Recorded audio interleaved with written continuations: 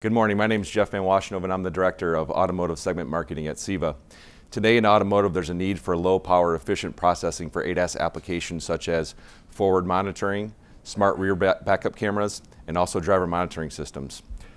Today I'm going to show a demo from CEVA's customer Nextchip and the APACHE4 platform. The APACHE platform is featuring CEVA's XM DSP for additional differentiation and functionality. So what we're showing today is we have a video stream of traffic and we're streaming that into the APACHE platform.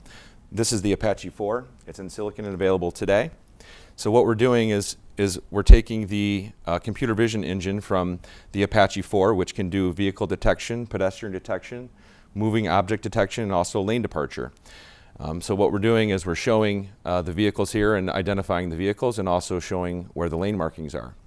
You can utilize the CEVA XM4 for additional functionality, either to improve performance of the computer vision engine or to do things like smart review camera, front sensing, driver monitoring systems, or running convolutional neural networks.